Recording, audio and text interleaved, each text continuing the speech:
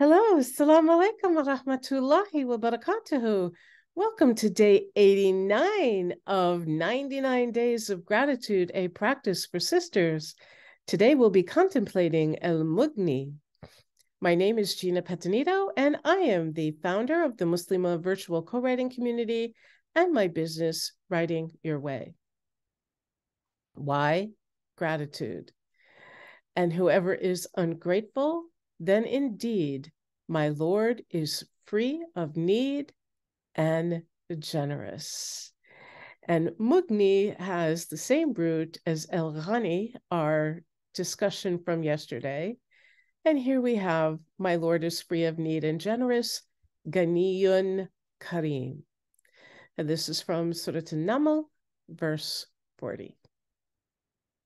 Today we're going to call on El Mughni, often translated as the enricher or the fulfiller of needs. And El Ghani was the wealthy and the self-sufficient. El Mughni is the one who provides this wealth, the enricher, the one who provides these needs. So, Alhamdulillah. As always, I'm going to read you a short passage from The Most Beautiful Names of Allah by Samira Fayed Khawalda.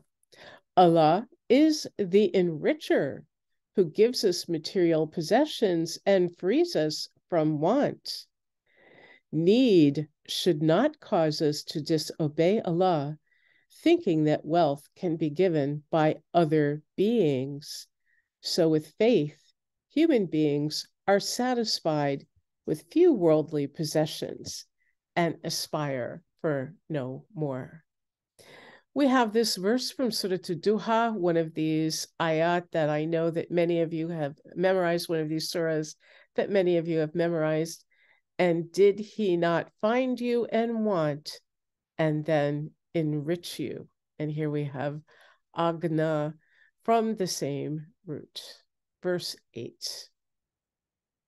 My dua for today, Ya El Mughni, allow me always to be free from want.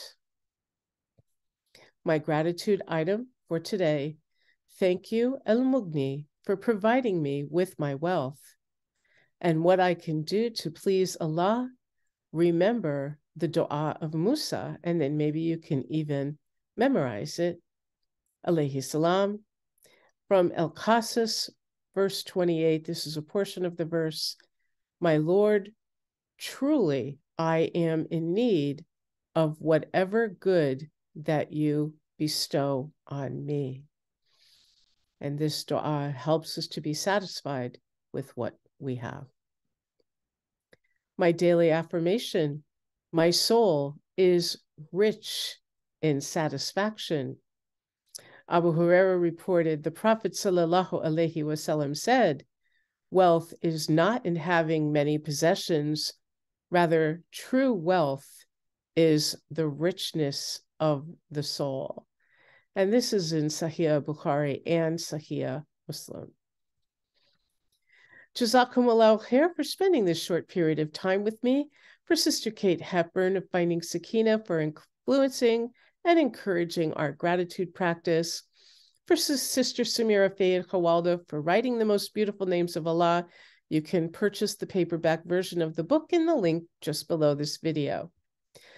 A shout out to the wonderful artists and photographers used in this presentation.